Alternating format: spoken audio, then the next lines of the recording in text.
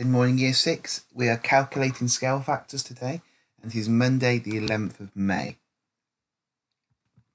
Our anchor question is, Dominic says he has enlarged his shape by a scale factor of 1.5. Shape B is his new shape. Is he correct? So shape A is the original shape, which is a perimeter of one length 2 centimeters, 2 centimeters, 2 centimeters, and 2 centimeters, a square. So the perimeter is 8 centimeters. He is then saying that his new shape, which is B, has been times by, or scale factor of 1.5. So from 2 to 3. Again, we can check it to square, so it's the same shape, so we know that is correct. And we know that 2 times 1.5 equals 3. So he is correct. So the easiest way to check is to do a calculation of whatever we're timesing the scale factor by from the original shape to the new shape. So 2 times 1.5 equals 3.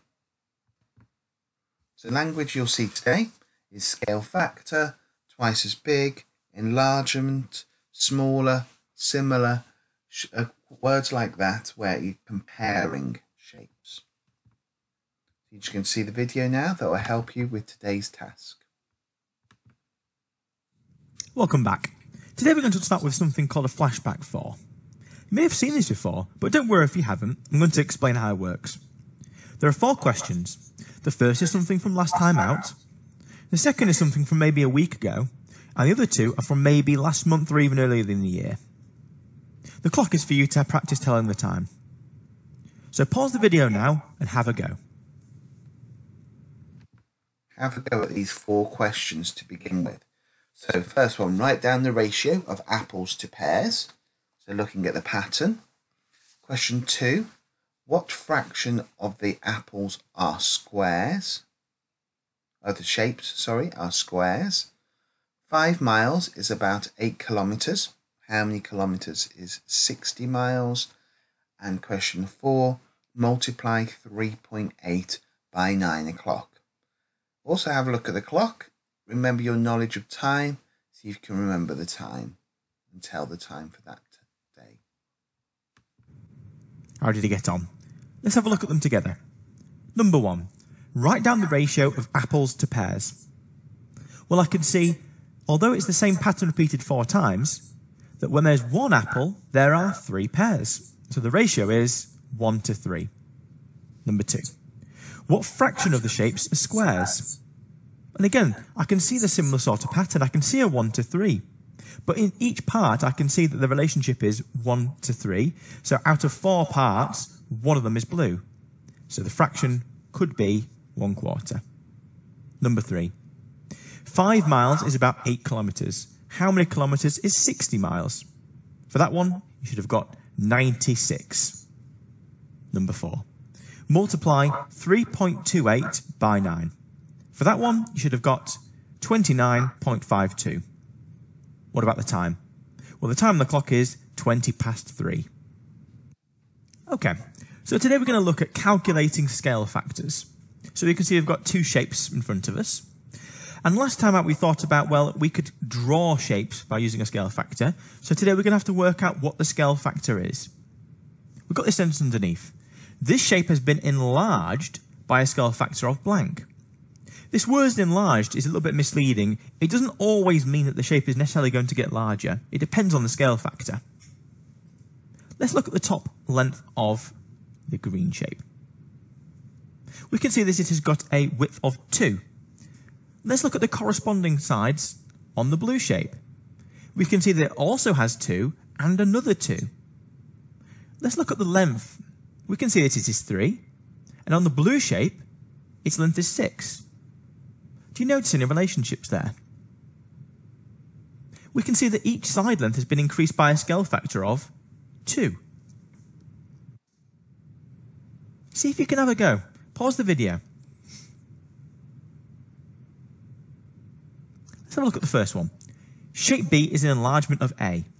The scale factor of enlargement is, well, let's have a look at that top length. We can see the top length is 3, and the same for B, the top length is 6. The width of A is 1, the width of B is 2. I can see that each of those lengths has been increased by a scale factor of 2. What about C? Well, the top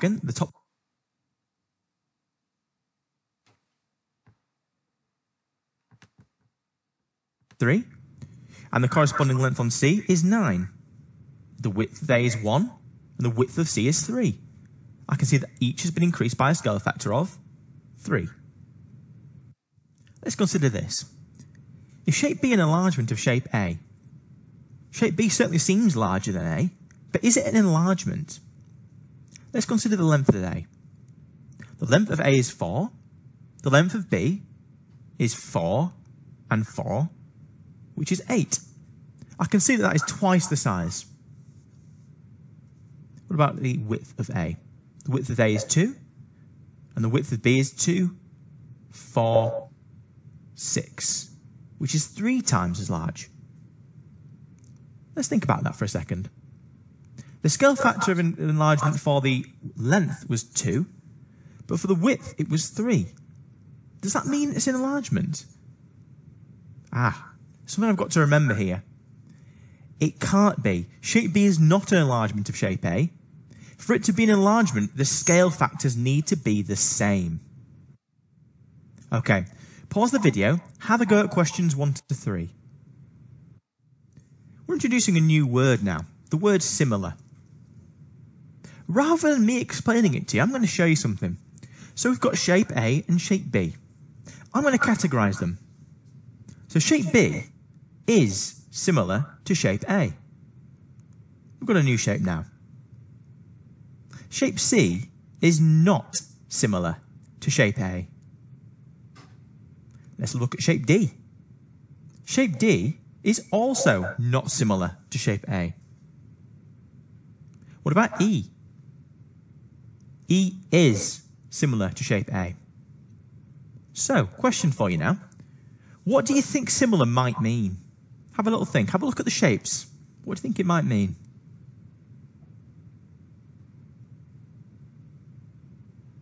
Let's have a think then. Let's go into a bit more detail now. Let's compare the two shapes that were similar. So A, the length is 4, and B, the corresponding length is 8. This has been enlarged by a scale factor of 2. Let's look at the width of A. The width is 2, and the corresponding length on B is also twice the size, which is 4. And we said these two were similar. Let's look at a different one. Let's compare A and D. Let's do the same thing. We can see that the corresponding length from A to D is 4 to 12, which is 3 times. And the width of A to D, we can see has been increased by a scale factor of 2. And we said that these weren't similar. Okay, I'm thinking about something now. In order for the shapes to be similar, the sides need to be enlarged by the same scale factor. Okay. But that didn't end there. C also wasn't similar. But the corresponding length from 4 to was 8, which is also twice the size, and 2 to 4, which is also twice the size. So surely that must mean they were similar. There's another reason. There's another reason why it can't be similar. In order for them to be similar, the angles also need to be the same.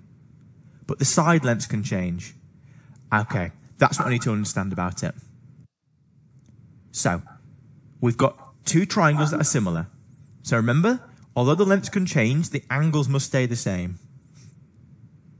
The two triangles are similar. We need to find the length of A. Let's look at those corresponding lengths. Well, I'm looking at the length 4 compared to length 12. And I can see, well, how many times larger is 12 than 4? That's right, it's 3 times the size. So for the corresponding length from 3 to A, must also be 3 times the size. So 3 times more than 3 is 9. Therefore, A must be 9. Pause the video now, have a go at the rest of the worksheet. Welcome back. So the rest of the worksheet is uploaded to the website and also been emailed to you. And have a go at the learning by questions as well. Good luck.